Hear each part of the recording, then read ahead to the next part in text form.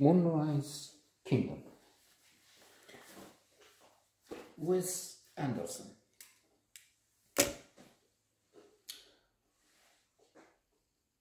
Nice.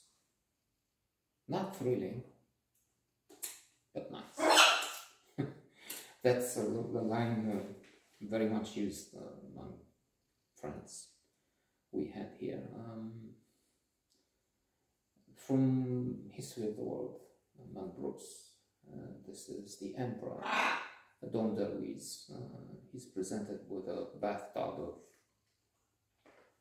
diamonds, rubies, gold, a treasure, but spoiled. Fat shaming is not good, so overweight, whatever.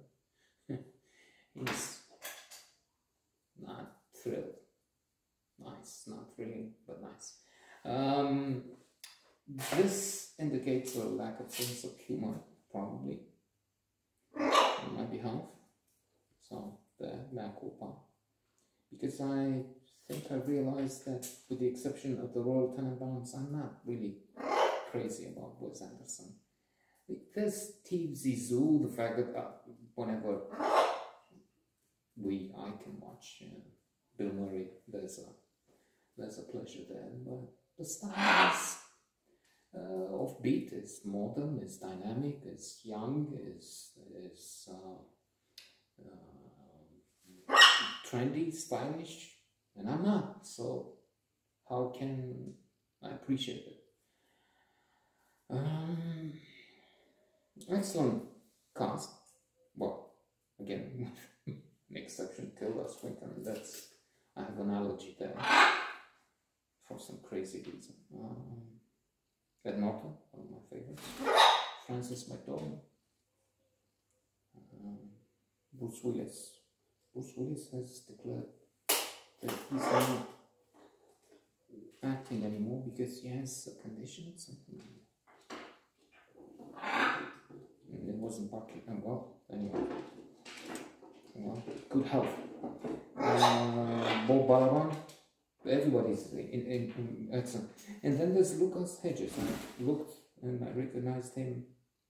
He was very, very young then. He's young now. But he would go on and have an excellent part and excellent performance in Manchester by the Sea. So we have these two young kids. Also, I wasn't overwhelmed by, what's his name? Young, and I understand it's difficult to work with young. There was a documentary I noted on it. But the children, how difficult, how impacted, how stressed they are by the fact that pushy parents with kids,